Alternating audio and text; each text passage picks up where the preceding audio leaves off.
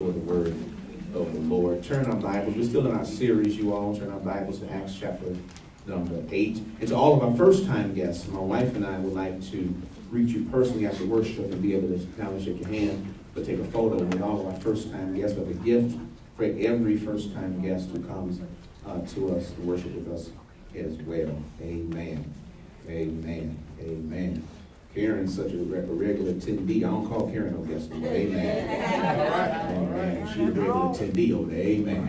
Amen. Amen. Amen. Acts chapter number 8, starting at verse number 29.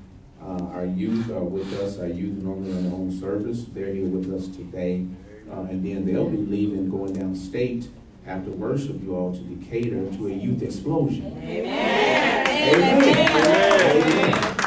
Even now, we wish them a good trip. Amen. Amen. And that they get down there and explode. Amen. Amen. Well, in the Holy Ghost, don't explode. Amen. Come back, you know. But we thank God. For them and staff, Pastor Bell. Amen. And the work that he's doing with ministry. Acts chapter 8, starting in verse number 29. If we see that, can we say amen? Amen. Amen. Starting in verse number 29, Acts 8, it reads as follows. The Spirit said to Philip, go to that chariot and stay near it. So when Philip ran toward the chariot, he heard the man reading from Isaiah, the prophet. Philip asked, do you understand what you are reading? He answered, how can I understand unless someone explains it to me? Then he invited Philip to climb in and sit with him. The portion of scripture he was reading was this. He was like a sheep being led to be killed. He was quiet, as a lamb is quiet while its wool is being cut. He never opened his mouth. He was shamed and was treated unfairly. He died without children to continue his family. His life on earth has ended. The officer said to Philip, please tell me, who was the prophet talking about? Himself or someone else? Philip began to speak, and starting with the same scripture, he told the man the good news about Jesus. Amen. God's word is already blessed. Amen. And so are we. I want to share from this thought today the power of everyday moments. Amen. Amen. The power of everyday moments. You may be seated in the presence of the Lord God. Now, I employed a little bit of help this morning, you all, for the introduction. And so I want you to turn your attention to the screens. And we don't own the copyright to this, but it's some good stuff. Look at the screen, and I'm going to come back and talk to you. Moments in life, good and bad. And I use them as teaching moments, because that's exactly what they all are. If you get really smart, everything that happens to you, you should make a note of it. Because everything happens to you for a specific reason. There are no just haps in life. Every dark moment that you've ever had is preparing you for someplace God is taking you. That way you got it, you can start feeling a little bit better. Somebody taught this to me a long time ago. He said, Steve, in order to get to the life of your dreams, you're going to have to learn how to get comfortable being uncomfortable. When you hear people say all the time, I don't want to do nothing that I'm not comfortable with, this person's in trouble. Because whatever your comfort zone is, if you stay in your comfort zone, that's where you'll fail. If your comfort zone is this big and you stay in your comfort zone, that's where you'll fail. In order to succeed in life, you have to step outside of your comfort zone. But I want to tell you something about yourself. All of you are equipped to live outside of your comfort zone. God has proven it to you your entire life. I'm going to show you something that he's done for you that you haven't really paid a lot of attention to. See, a lot of people are afraid to jump. A lot of people are afraid to take chances. A lot of people are afraid to put things up for risk. And you shouldn't be. Now, you can be afraid, but you should learn how to go ahead anyhow. See, because let me show you something about yourself.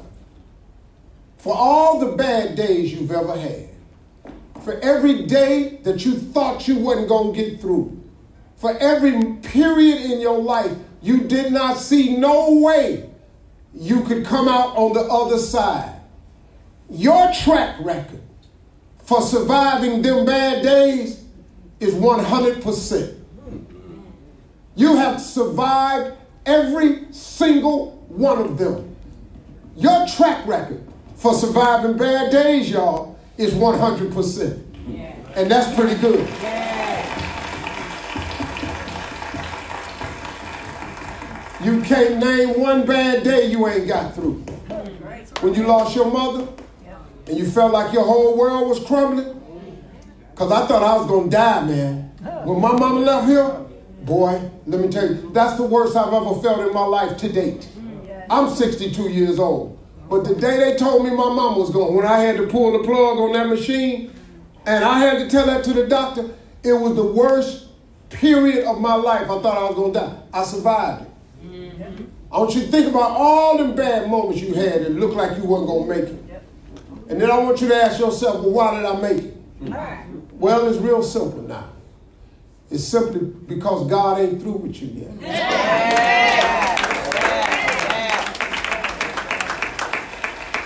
Everything you're going through is God preparing you for what he has for you.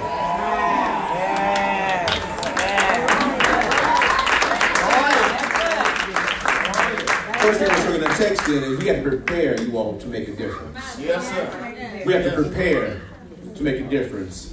The Bible tells us in Acts chapter 1, verse number 8, that Jesus, Lord, right before he left to go back to the Father, he told the disciples and us, consequently us, he says that you will receive power after the Holy Ghost comes on you, and you will be witnesses unto me, both in Jerusalem, in Judea, in Samaria, and he says to the uttermost parts of the earth. Yeah. Let me give it to you again. Y'all help me with this thing. First thing he says is we will be his witnesses after we receive the Holy Ghost. He will be witnesses unto him, or he says, in Jerusalem. Everybody say, that's my family. That's my family. Yeah, in Jerusalem is the family. Then he says, in Judea. Everybody say, that's my friends. That's my friends. Then after that, he says, British Johnson, after Jerusalem and Judea, he says Samaria. Everyone say, those are my foes. Yeah, F-O-E-S, the people you don't like. Ain't the people who don't like you, people you don't like are your foes. Yet Jesus says we need to witness to our people we don't like also. That's right. I'm going to come back to deal with that in a second. Yep. Then he says, unto the uttermost parts of the earth, those what we call the foreigners. Everybody say the foreigners. The foreigners. What Jesus says here then, Shirley, is that we have to be witnesses unto him with our family, our friends, our foes, and the foreigners. With the people who are close to us, with the people who are associated with us, with the people we don't want to deal with, and with the people we've never seen before in our lives. Yeah.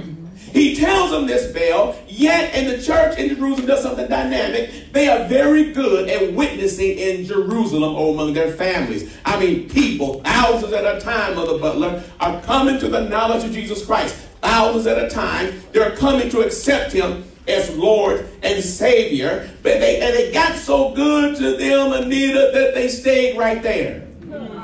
Jesus said, go not just to Jerusalem, but to Judea and to Samaria and to the rest of the earth. But instead of them going to Judea and to Samaria and to the rest of the earth, they got stuck in Jerusalem.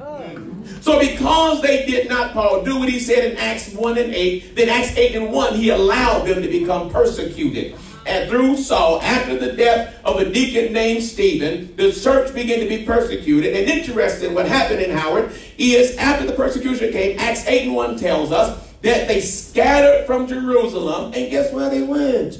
They went to Judea and Samaria. Amen. Y'all miss it, I'm going to give it to you again. Yeah. Jesus told them to voluntarily, Cato, go to Judea and Samaria and to the rest of the earth. They got comfortable where they lived, didn't go beyond where they lived. So he allowed them to become uncomfortable enough to make them leave. And when they left, they went to Judea and to Samaria, the very place he told them to go. Now watch this. When they went to the new places, Wendy, they did in the new places the same thing they did in Jerusalem. They shared the gospel. And when they shared the gospel, Daphne, in the new places, like they did in Jerusalem, God did in the new places, like he did in Jerusalem, people got saved. Yeah. I wish I had some help with that right there. When they went to do what God told them to do, in the places they went to, people got saved just like they did in Jerusalem. Because parenthetically, let me help somebody understand this, you all.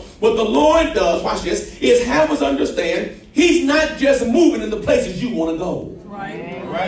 Amen. He's moving everywhere. Amen. He's moving through everyone we put our hands on and come in contact with when we allow him by his Holy Spirit to use us in every situation. Well, out of that, Ruth Price, the Bible tells us another deacon by the name of Philip, who was crowned as a deacon in Acts chapter 6. Here in Acts chapter 8, he's used by God to go to Samaria. Remember, Samaria, you all, were the foes, F-O-E-S, the people they did not like, Angie. That being the people from the kingdom of Judah, southern kingdom of Judah. They did not like the Samaritans because their blood was mixed, okay? They didn't like them. Those in the southern kingdom had pure blood. Their blood was not mixed with any other races. Yet those in the northern kingdom, of which Samaria was the capital of the northern kingdom, their blood was mixed. And so, Josephine, they did not want to deal with them. Yet the Lord said, I even want people you don't like to be saved. Now, let me help somebody by saying it like this. Just because you don't like somebody don't mean Jesus don't love them. Oh, I ain't going to help right there. I ain't going to help right there. Yeah, Caleb said, say it one more time. Just because you don't like somebody does not mean the Lord does not love them, which means we got to get out of our feelings. Oh, I'm talking to somebody right now. We got to get out of our feelings when it comes to sharing Jesus with people. Just because you don't like them, how dare you not love them? No, who are we not to love somebody enough to tell them how good Jesus is? Because if we're honest in this place, the Bible tells us in Romans that while we were yet sinners, Jesus died for us. So while we were lying and cheating and cussing and doing all kind of crazy stuff, Jesus died for us. And if he could die for some people who hurt him, how dare we not share him with somebody he loves?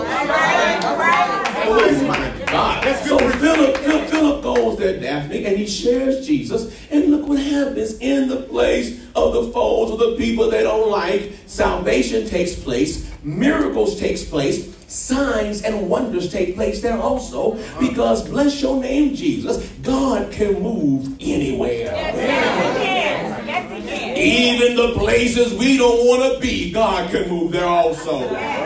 Oh my God, I got to move on that right there, Brother Johnson. But he can move, somebody say everywhere. He can move everywhere. Well, the Bible tells us, Felicia, that after this happens, the Spirit of the Lord tells Philip to leave Samaria. And if it wasn't bad enough that he had to go to the foes. Now remember, Jesus said, go to your family. Go to your friends. Go to your foes. Go to your foreigners. They went to the family. They've been to the friends. They've been to the foes. But they had not yet been to the foreigners. But what the Bible tells us, Felicia, here in Acts chapter 8, that the Spirit of God tells Philip to leave Samaria and go to the desert, because there was an Ethiopian eunuch, a man from Ethiopia who worked for the queen herself. He was headed from Jerusalem back home, and God tells Philip, go out there and talk to this man, because now he says it's time for the foreigners to know me also. Yes, boy, y'all better get this preacher saying this morning. He says, you've been to your family, you've been to your friends, you've been to the foes, but you ain't been to foreigners yet, but I'm going to send you to the foreigners also, because everyone needs to know who I am. So the Bible tells us, Patrice, that Philip goes to this man, this foreigner. He's riding in a chariot. He'd been worshiping at Jerusalem. I'm going to come back to it in just one second. And he's reading from the scriptures from Isaiah, but he does not know what he's reading. The Bible says in Acts 8, verse 29, put it up there, please, Alicia. Look what it says. The Spirit said to Philip, go to that chariot and stay near it. Next verse. So when Philip ran toward the chariot, he heard the man reading, the Bible says, from Isaiah, the prophet. Philip asked him, do you understand what you're reading? Verse 31, he answered, how can I understand unless someone explains it to me? Then the eunuch invited Philip to climb in and sit with him. Verse 32, the portion of scripture he was reading from is this. He was like a sheep being led to be killed. He was quiet as a lamb is quiet while his wool was being cut. He never opened his mouth. He was shamed and was treated unfairly. He died without children to continue his family. His life on earth had ended. That's from Isaiah 53, 7 and 8. Go on verse 34. The officer said, the eunuch said to Philip, please tell me, who is the prophet talking about, himself or someone else? Verse 35, the Bible tells us, you all, that Philip then began to share with him about Jesus. He immediately then, y'all, began telling him the goodness, the good news of Jesus Christ. Now, y'all got to get this, because this man had been worshiping in Jerusalem. He's leaving Jerusalem. He's in the desert reading from scripture, but he has no idea what he's reading. If we're going to be difference makers, you all, we got to prepare every day to take advantage of moments every day, which means then, you all, just because somebody's been to worship and got a Bible don't mean they know Jesus. Oh, yeah. Just because somebody been to church and got a Bible don't mean they know who Jesus is. And we can't take it for granted just because they know how to tie my bow tie, see my Honda, that they know who Jesus is. We got to make sure we tell everybody we know how good God is to us. No, because sometimes, you all, we ignore sharing Jesus with people because they look holy. And then we ignore the people who don't look like they so know the Lord so much. I ain't talking to them. And he said, no, you got to tell everyone about me.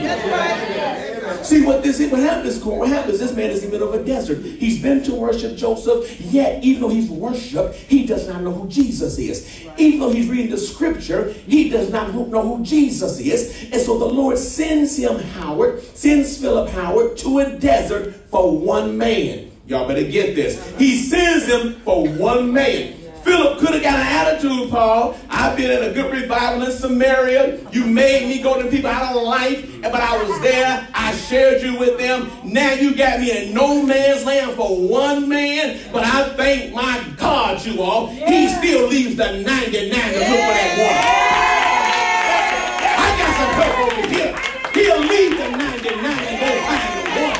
And he says, because I can leave the 99, look for the one, then you got to care so much about that one that you'll leave everybody else behind to find that one person who needs to know Jesus. And some of the people we need to go talk to are in a desert by themselves. Oh my God. Some of the people you talk to, Shirley, they're surrounded by people, but they're by themselves. I don't want anybody ever been there. You surrounded, but you feel like you're by yourself. In a room full of people, but don't nobody understand what you're dealing with. You're related to people, but you can't trust nobody. Oh, I got some good say. I got a few people here this morning. Yeah. You wish you would. I shoulda, woulda, coulda, but I can't. Because everybody I know lose lipstick shit. They keep talking and talking. And thank God, though, that God still knows how to go to the desert to find people. Woo. And difference makers with Christ don't mind going to the desert to share good news. That's right. Now, the good news, Sister Cato, is the gospel. The gospel is, somebody say good news. Good news. The gospel is the good news. Watch this. The gospel then, the good news, Daphne, is, watch this, the story, the account of the virgin birth. That's the first part of the good news. Now, don't you miss that. Don't you miss that, because that is enough to shout on by itself. And it's not just the idea, Howard, that a virgin gave birth, because that's dynamic. But what the virgin birth signals is this to us, is that there are some things only God can do. And he's willing to do those things in your life. Yes, sir. Somebody missed it. Somebody missed it. I'm going to say it again. There are some things only God can do. And what the virgin birth proves is that he's willing to do those things in your life. Yes. Let me back up and say it like this. Your doctor can say whatever your doctor sees. That's right. And a lot of times what they say, when they say what they see, they saw what they said they saw. Right. That's right. But guess what, you all? The virgin birth shows us there are some things that only God that only God can do. And God says, no matter what everybody else says, no matter what everybody else sees, the fact that I came to a virgin, guess what, she's still a virgin, shows you I can do what nobody else can do in your life. Oh my God. And in case you didn't know, that's some good news right there. I don't know who needs that good news right now, but I came to tell somebody that there's some stuff going on in your life only God can do. And God said the fact that I came through Mary a virgin, she stayed a virgin when I came out of her womb, means I can still move in your life, your health, your marriage, your kids, your finances, your job, whatever's going on. The good news is he's right here.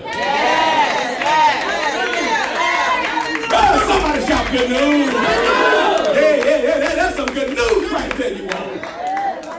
The gospel, Brother Johnson, is the good news of the virgin birth.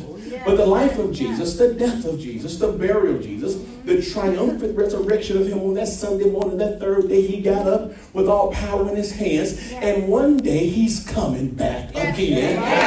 Somebody shout just for me. Yeah, if you say he'll come back just for you. And that is Kion. Somebody say good news. Good news. Well, you all, the good news. But guess what? The good news is not just needed in your house. That's right. That's right. The good news is needed in the desert also. Yes. Oh my God. The good news is not just needed in the church house. That's right. The good news is needed in the courthouse. Yes. The good news is needed in the jailhouse. Yes. The good news is needed in the poorhouse. Yes. Oh, the good news is sure needed in the White House these days. I wish I had my 10 real people who say, yeah, preacher, some good news needed in the White House these days. Somebody needs some good news in D.C. this morning. The good news is needed everywhere we go, you all. People need to hear what? Good news. And he uses us, difference makers, to go share the good news with other people. Now, I understand you all. Now, I like that, but we got to be prepared then, Fozy, to share the good news. Put the quote from Zig Ziglar. Zig Ziglar, you all, said it like this: success occurs when opportunity meets preparation. We have to be prepared. Somebody say prepared. We have to be prepared, you all, to go share good news, and we will have success when we are prepared to go share that which God tells us to share. Well, that preparation, Angie, takes place in 3 different areas as we're sharing today. We have to be prepared, you all, physically. We have to be prepared spiritually. And we also have to be prepared intellectually. Now, y'all get that? Now, it's in your sermons notes. You can take notes on this thing. First of all, we got to be prepared physically. Physically, you all, we got to be prepared. What does that mean? That means we got to be where God is moving. All right. Y'all missed it. Yeah. We got to be where God is. Somebody say moving. Yeah, we got to be ready physically. We got to be physically where God is moving. Where he's doing, what he's doing, when he's doing, what he's doing. We got to physically be there. Watch this. Because what good is a servant who ain't never ready to serve? I'm going to wipe my forehead on that right there. What good is a servant who ain't never available to serve? What good is a servant? Every time it's time to serve, we got something else to do. What kind of servant would we be? Wow, wait a minute. What kind of service would you think you get? You go to your favorite restaurant, and every time you want some more water, the servant sit back drinking water themselves. Now they drinking water, they looking at you drinking water. That's bad news. What? I'm thirsty myself. You thirsty? We got a picture over here. We'll get you there. No. A servant got to be ready and present to somebody say serve. A servant, Sally Cross, has to be ready and available to serve you at all times, which means physically, we got to be where he has us to be there. Don't miss this. But we got to be there, Francine, without complaining. That's right. That messed somebody up right there. We got to be there, folks, without complaining. What would Philip have looked like, Sarah Bonner, if when the Lord said go to the desert, he started pouting? I got to go to the desert. Can't somebody go to the desert? I always got to be the one. Tell me to go to Samaria. I ain't like the people know how. Then I got to leave and go to the desert. I don't want to go to the desert. Tell somebody else. No, he had to be present. Which means, watch this. Which means then, we can't keep complaining about the places God sends us. Wow. We can't keep complaining about the places God sends us. Whether it's your church, your job, your family, your block. Stop complaining about the places you said God sent you. Because how you going to make a difference and you complain at the same time? See, it was okay as long as we were in Samaria at the revival. But now we got to go to that hot desert with just one person. Now, I got to be out here. No, stop complaining, because physically, if we're going to be ready, we got to physically go where God tells us to go without complaining about it. Yeah. Let me say it a different way. I'm going to go on. That job God gave you, watch this. That job that you have could be somebody's desert. Yes. Y'all hear me? Yes. That job could be somebody's desert. The job you complain about, somebody else could be lost at that job. You might be right. No. The place you go shop could be somebody's desert. That family you keep talking about could be somebody's desert. The people you don't want to deal with, they could be living in a desert. And you could be the Philip God has sent to that desert to help somebody else come to know him. Yes. So instead of trying to run from your desert, be used in your desert. Ooh, Kimberly Cato, please put that online right there. Instead of running from your desert, be used in your desert so you can transform your desert. Let me say this so somebody understand, because somebody gonna miss this thing right here, Shirley. The history tells us this eunuch reported directly to the queen herself, Queen of Ethiopia. He got saved, went back to Ethiopia, shared the gospel with her. She got saved. You know what she did? She told the nation to get saved. While we arguing about a desert, God's trying to save somebody else's family. While we arguing about what the church is, God's trying to save a community. While we arguing about why I got to be there, God's trying to save somebody else's life. He said, stop complaining and let me use you in your desert. But then we got to be ready, you all, spiritually. To be ready spiritually, you all, means that our spirit, man, got to line up with what God is doing in this season of our lives. Which means we got to be praying for a discerning spirit. God, speak to my spirit. Show me what it is I need to know. Show me what it is I need to say and who I need to say it to. I'm going to say it again. Show me what I need to know, what I need to say, and who I need to say it to, so that I am always ready, watch this, to share you with those who want to receive you, and I don't get so stuck on some people I like who have said they don't want you, that I use that as an excuse not to talk to somebody else. See, there are two types of people, you all, that we're going to encounter. I'm going to put that up there. There are two types of people we're going to encounter. First are the people who are skeptical of Christianity, and they're close to the moving voice of God. Yes. It shows you in the house of God today, Rasan, you're going to meet some people who don't want to hear nothing about your God. And we got to understand that that's their loss. That's right. Oh, see, y'all got quiet. Right. That's their loss. That's their loss. And it does not mean God don't love them. It means they don't want him. Right. That's all. And because they don't want him, we can't keep spinning our wheels to people who say, I don't want your God. That's right. That's right. So then when we get to glory, because we get to glory, God ain't going to ask us why we wasted time. He ain't going to say, well, I understood you ain't talking to nobody else because you got rejected that one time and you was so embarrassed. He going to say, I gave a whole lot of other people to talk to. That's right. That's right. And you intentionally talk to the person who told you they don't want me. Yeah. But then the other type of people we're going to come in contact with, you all, are those who are not yet followers, but they are open to the idea of learning about Jesus. And those are the people, Karen, that we have to be open and be prepared to talk to and spiritually discerning, spiritually ready, so that God can tell us, God, what can I say to this person? Now, let me quickly say this thing parenthetically, because I've heard even some around here, Mother Butler, they talk about the old time way and what worked for me, and got to somebody's face and shot, you better come to church next Sunday, and they showed up, because that's what I did. Well, let me tell you right now, first of all, understand something. To be spiritually ready means we got to understand times change. God doesn't change, but times change. Because times change, our method has to change. Ooh, it got real quiet right there. Our message is the same, but our method has to change. Let me help you understand why. Because this is what I do. You do what you do. I do what I do. Part of what I do is read research on these things. And the research I read, Shirley, told me that we're dealing with the second and third generation of people today who've never been to church. Y'all missed it. Now, oftentimes, Curtis Johnson, when we was coming up, when I was coming up, maybe you was coming up, the traditional way of talking to people was about their problems.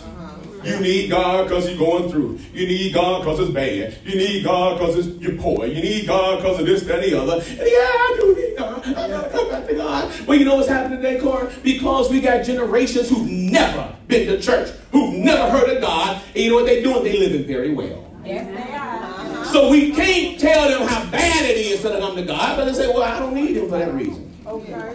But the other thing is this, Sally Cross.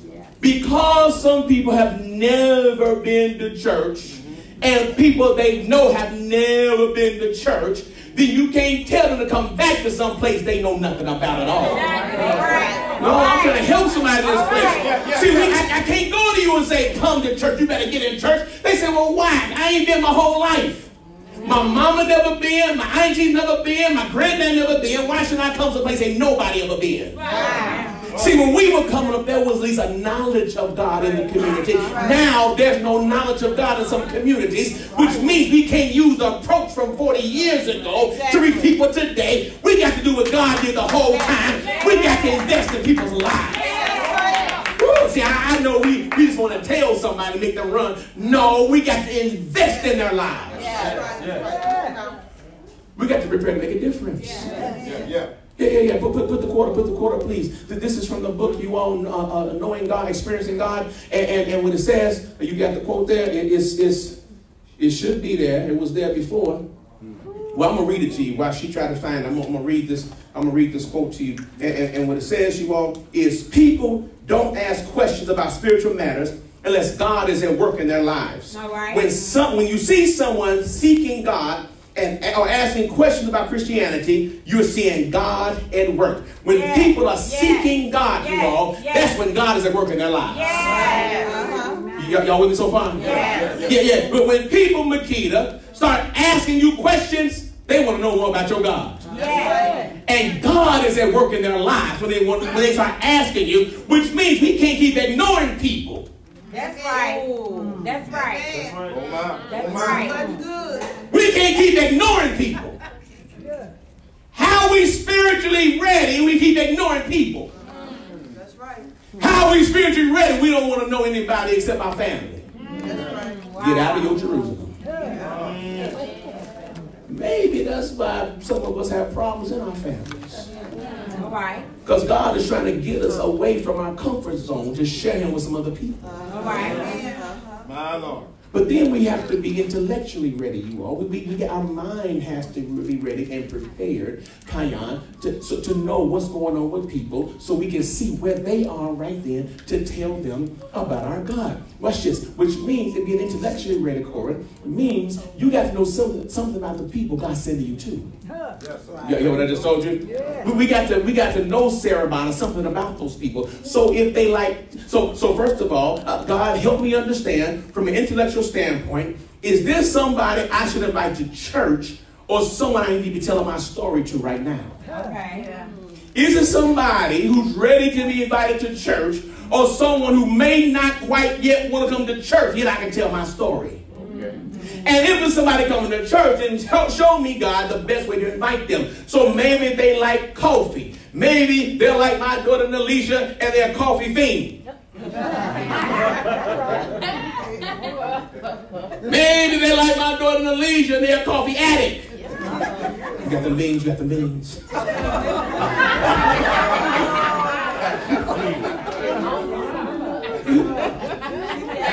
Have mercy. Maybe. So here's the thing, Wendy. Then we can invite them to a cup of coffee before church. That's right. That's right. I'll buy you a cup of coffee, 69 cents.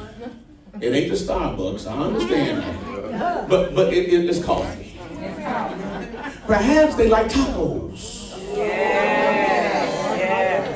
So, I tell you what, for the coffee drinkers in your life, meet me for a cup of coffee before church and join me for worship. I'll pay for the coffee. All right. Yeah. For the taco lovers in your life, meet me for church. I'll take you to tacos after worship. Yeah. Either way, you all, can't you see when we're intellectually ready, we take advantage of opportunities to invite somebody to God? But then there are some other brother who, watch this, may not quite yet want to come to church, but they want to be in your life, and they're ready. And when they're ready, we can share our story with them. Now we can tell them how good God's been to us, and we cannot mind being vulnerable and transparent, Patricia Hall, help somebody else know how good our God has been to us.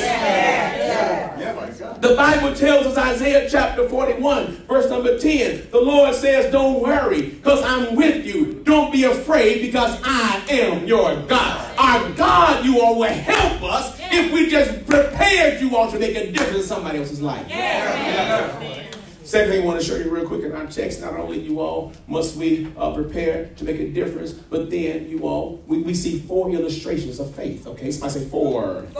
We have 4 illustrations of faith. Prior, Fozy, to Jesus being crucified, and prior to him being arrested and tried and sentenced and convicted and crucified, he spent time with his disciples in the upper room establishing the Lord's Supper. Prior to the Lord's Supper, he had the Last Supper. Now, what they may have thought initially, Sarah Bonham, was just another meal, another Passover, was so much more than that, because what Jesus did, Anita, he used this time with them in the upper room, watch this, as a teachable moment.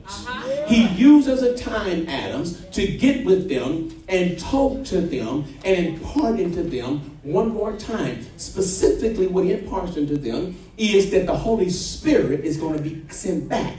After he leaves, he says, I'm not going to leave you by yourself.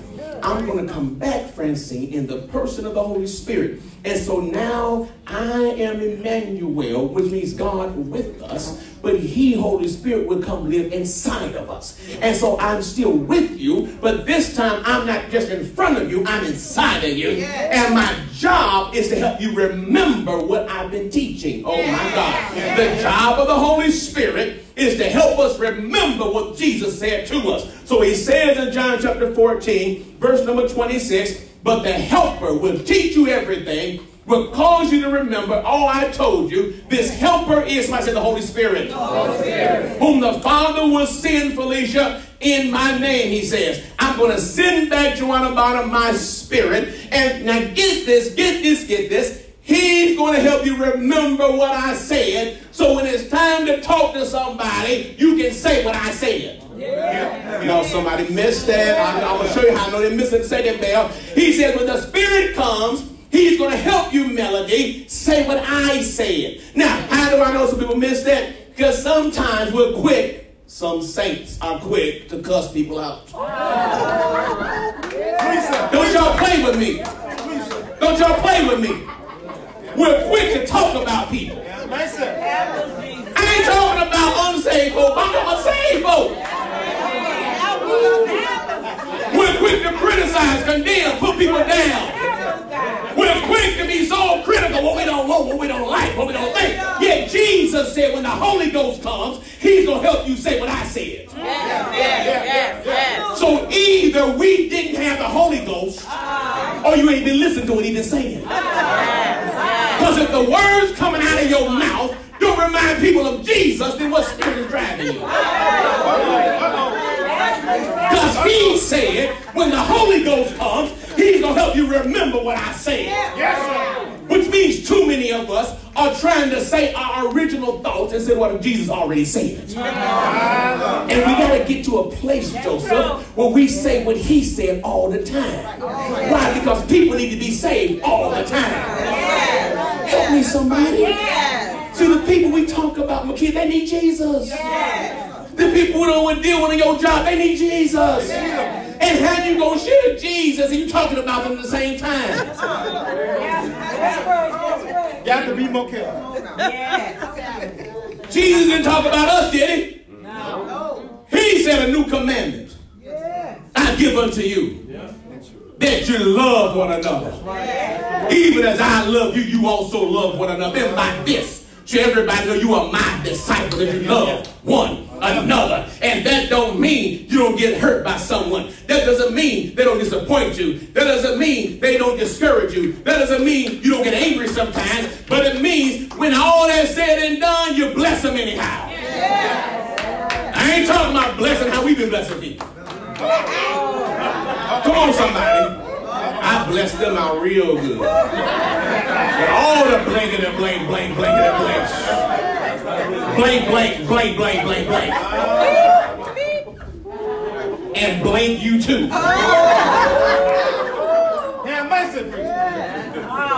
One thing our guests, those who watch, understand. One thing Word Deliverance is, we real. Yeah. No, because see, here's the thing. And one of the reasons people leave the church, particularly millennials, don't come back to church, because we come to church and we only want to talk about the Jesus makes us shout. Yeah. Then we leave the church because of people out. And they say, I don't want that Jesus then. Because the church ain't dealing with the stuff I'm dealing with. Well, not this church. This church going to deal with what we really deal with. Don't talk about that. This church going to deal with what we really deal with. Because if we're going to get help with it, we got to talk about it. That's right. Yes, sir. Yes, sir. Oh, my God. Yes, sir. Yes, and so what happens then, Joseph, I hear you, Joseph. What happens then, Joseph, is we like to quote Ephesians chapter 3 only when it's convenient for us. Put the verse up there. Ephesians chapter 3, verse 20. Now unto him who's able to do exceeding abundantly. And when by the time we get to the kingdom, we beyond all prayers, no thing. But here's the thing. When he wrote that, Wendy, he was writing to some people who lived in a place of idol worship. It was not just him talking about laying hands on people. With Christ, he will say he can help you be holy. Yeah. I just said a bad full of the word to somebody right now. He can help you be holy. Now unto him. So when it's time, Karen, to remember what he said, and I don't want to say something else, when I need to be a difference maker, I can turn to him who's able to do exceeding abundant above all I ask or think, according to the power that works in me. So instead of cussing somebody, I can bless somebody. Look at somebody. Shake that hand up and tell the neighbor, the power of the Holy Ghost wants to work in your life so you can bless everybody you meet. Somebody bless God in your face right now. Now somebody bless God. He's able to do exceedingly, abundantly, above all you can ever think. It's hard not to ask him. Lord, help me make a difference in somebody's life. Help me be a difference maker. I don't just want your power to get money. I want your power to change the world. And difference makers ask for that power so they can do beyond what they thought. To the only, go and put that next verse up there. Oh, unto him be glory in the church by Christ Jesus, not just yesterday, not just today, but through all ages, world without end. He can help you all the time, Angela. Why? Because he's just that good. So here's the thing. Here's the thing. Over the next 2 weeks, next Sunday, Sunday after next, we're going to look at 4 ways, you all, for us to be able to share our faith that dispels and breaks down myths. So that when we are difference makers, Wendy, we really can make a difference. One of the things we're going to talk about next week is the bridge, okay? The bridge, you all, shows us there's a gap between man and God. And in the gap is sin. For all have sinned and come short of the glory. The glory of God is manifest the presence of God. There's a gap, Howard. When we share our faith, we got to explain to people they can't cross the gap by themselves. I don't care how athletic you are, you can't jump across that gap. I don't care what kind of rope you have, you can't swing across that gap. The only way you can get across that gap, it got to be closed. And guess what closes the gap? The cross of Jesus Christ. Y'all missed that. The cross of Jesus Christ. See, the cross, Howard, extends up to God and out to man. And so the connection between us and God is the cross of Jesus Christ. Yes. And so I crossed from my sin to salvation. But to get from sin to salvation, Karen, I got to go past the Father. And once I go through Jesus, past the Father, I'm saved. That's the bridge. But then next week, we're going to show you do versus done. Do versus done. Now do, what does with that order is there's some people, watch this, who think they can do something to get to heaven.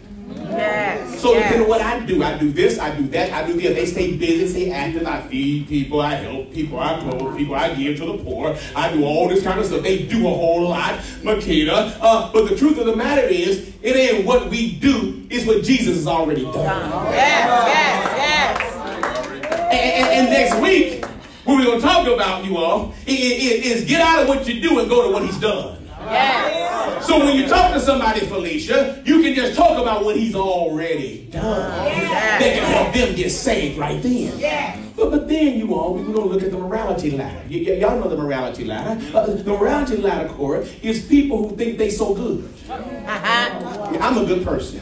I pay my taxes. Yeah. I don't beat my dog. Yeah. I feed my cat sometimes. I'm a good person. I show up to work every day. My lunch is 30 minutes. I take 29 and a half because I'm a good person. But the truth of the matter is this. Watch this, Jayla. Truth of the matter is this. No matter how good we are, our ladder will never reach heaven. That's right. So no matter how good we are, when we put that ladder up with Christ, we ain't never going to get to heaven. And we're going to show you this big how when you talk to people who have good morals and a good morality ladder, we can show them that ladder still keeps them short of God's glory. That's right. Then in 2 weeks, Belle, we're going to talk about the Romans Road.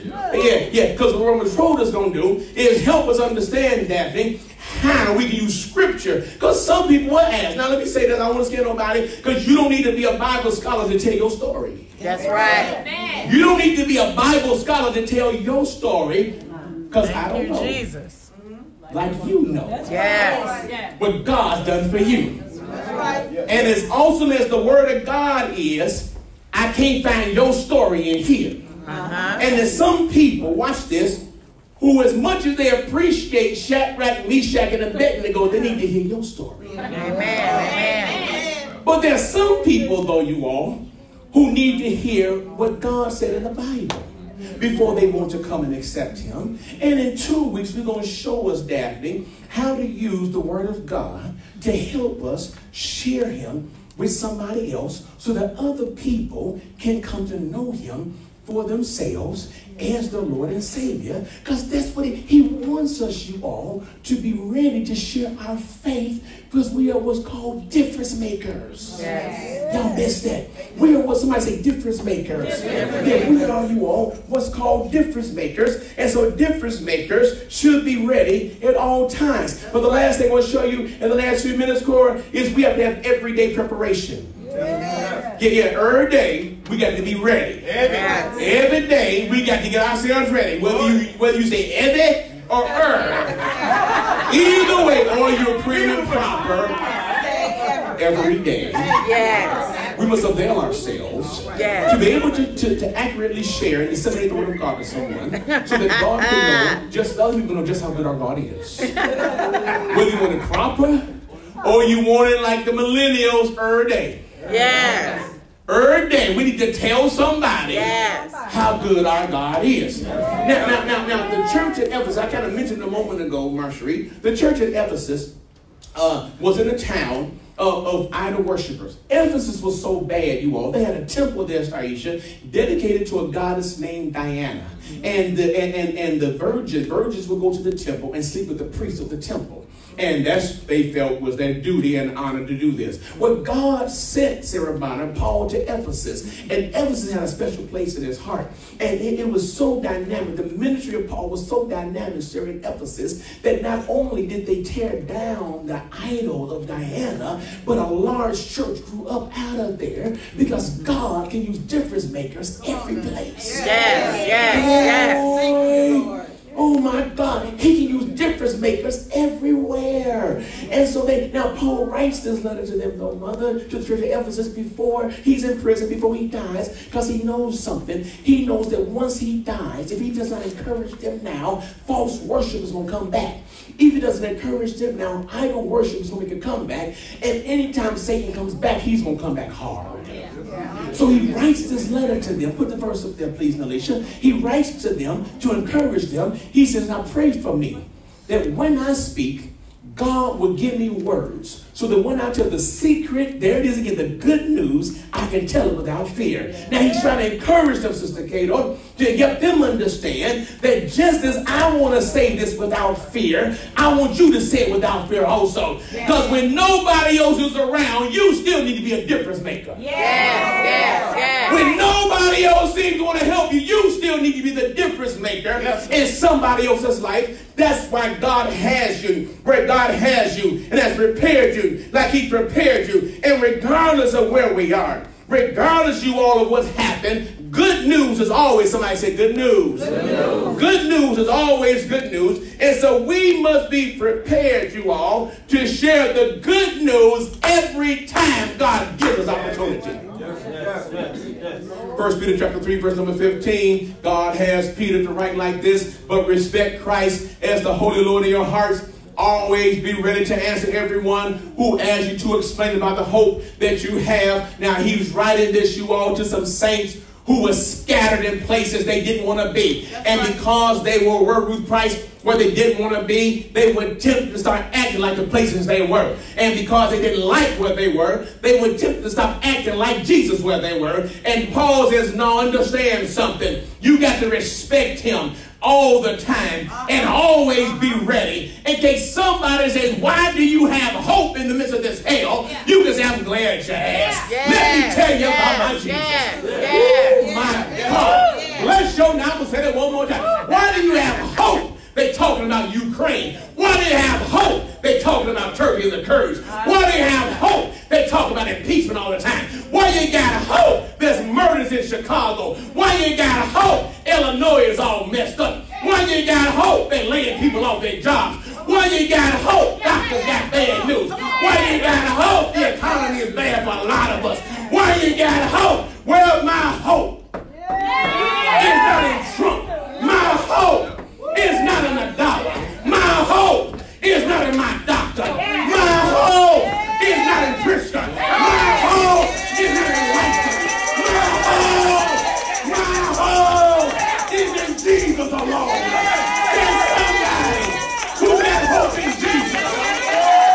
Raise up your hand.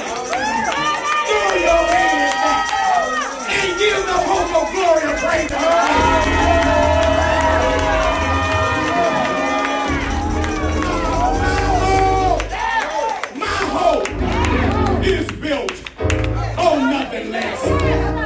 Jesus' blood and his righteousness. I dare not trust the sweetest rain, but holy, 100%. Y'all see this, don't you? This is a big man right here. I got all my 200 plus pounds of this big man, and I ain't going nowhere. Let me tell you a secret. Father may be big, but my God's a whole lot bigger. My hope is built on nothing less in Jesus' blood and his righteousness. I dare not trust the sweetest rain, but hallelujah on Jesus' name is on Christ, the solid rock. Anybody standing on the solid rock, if your hope is on the rock that will never fail, give God a 10-second shout in place.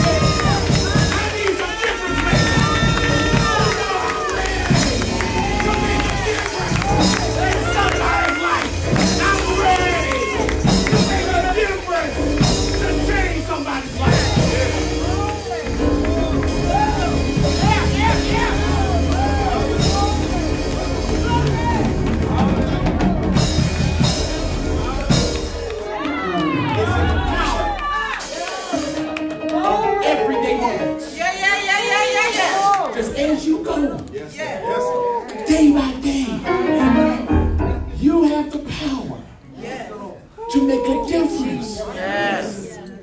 As you go. Day by day. You have the power. Everybody rest of your feet. I'm ready to challenge you. Rest of you, I'm ready to challenge you.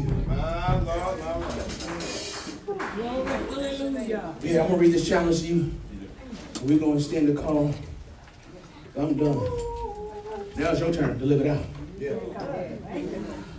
God wants his children, you all, to identify more with his spirit than we do our flesh. Hallelujah. To do this requires we view everyday moments through the lens of his spirit. To embrace this helps us understand and embrace the fact that in God, there are only purposeful moments. Yes. The challenge in this week, you all, is to identify and take advantage of the everyday moments in which God allows us a chance to share his good news with someone who does not know him. Ask God this week, God, show me the everyday moments where I can tell somebody else about you. Show me the everyday moments, man. Show me, God, who's in a desert around me. That co-worker you know everybody talk about. Instead of laughing with your co-workers, go talk to them. Yes. Come on, somebody. That neighbor, that neighbor we call the cat lady. I might go to the cat lady house. Heard she eat kids in the cat lady house. Overgrown, still talking about cat ladies eat kids. You ain't been 12 in years. Grown people at the cat lady house. The kid eating cat lady house. Instead of talking about her, don't you go ring her doorbell? Because she may be living in the desert. Take advantage of the everyday moments to share. That's the challenge, you all. And then keep a record of how the conversations go so that we can celebrate them together next week. I want you to keep a record, and then we come next week, you all. And as we go into the first 3 illustrations next week, I want us to be able to celebrate what you did this week. Amen. Amen. And sharing your story and inviting someone. God, we love you, we bless you, we thank you. We magnify you, we celebrate you, we extol you. Thank you, dear God, for the power of everyday moments. Thank you, dear God, you've prepared us to make a difference. Thank you, dear God, you're going to give us illustrations of faith the way we can help somebody else not be stuck where they are.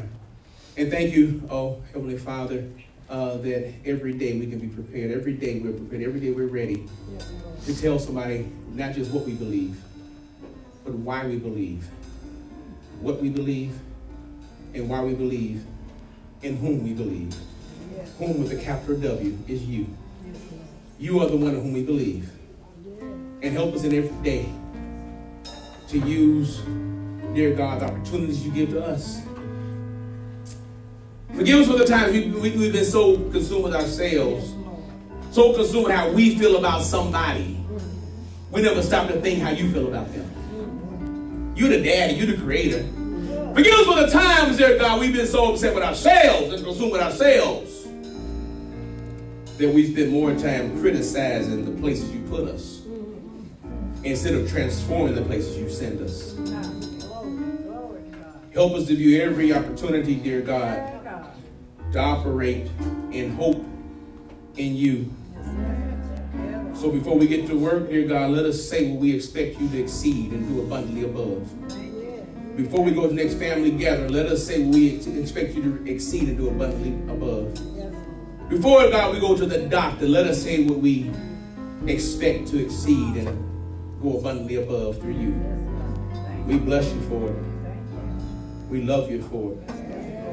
We magnify you for it. In Jesus' name, amen. Amen. Come on, y'all, bless God this day. Now, come on, really bless God this day.